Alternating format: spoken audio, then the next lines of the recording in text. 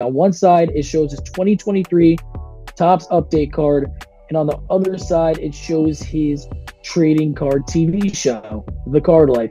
I was looking into it, and it seems like his show always airs on the local Valley sports networks, including Detroit, the Midwest, and Florida, and he also has a podcast as well.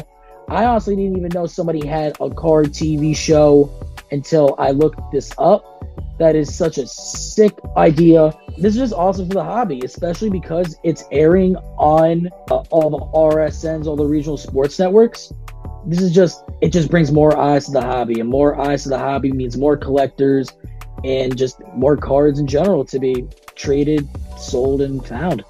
Yeah. Turned into a patch one day, like this. I was just gonna say the same thing. I could just see it. Like, that would be nuts. I would want it. I definitely could see Topps having their eyes on this already. Like, yo, let me get those when you're done with them.